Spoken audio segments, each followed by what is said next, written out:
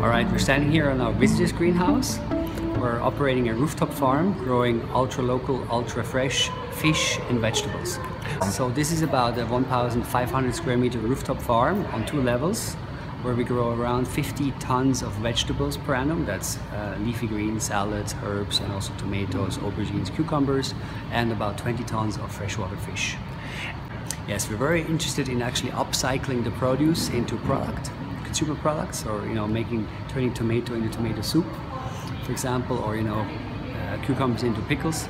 So it's a nice way of also upgrading the quality and the perception of locally grown with something that's uniquely also produced locally. Bij UrbanFarmers werken we met een aquaponics systeem. Dat is eigenlijk een combinatie tussen aquacultuur en hydroponics. Aquacultuur is fish farming, hydroponics zeggen ze in het Engels water-based plant growing. Nou, het werkt dus zo, als je het afvalwater van de vissen naar de planten toe brengt, dan groeien de planten van het afvalwater op. Die puriferen dat water weer, die geven dat water er zuurstof voor terug en zo kan het water weer terug naar de vissen. Op die manier kun je tot op 90% water besparen.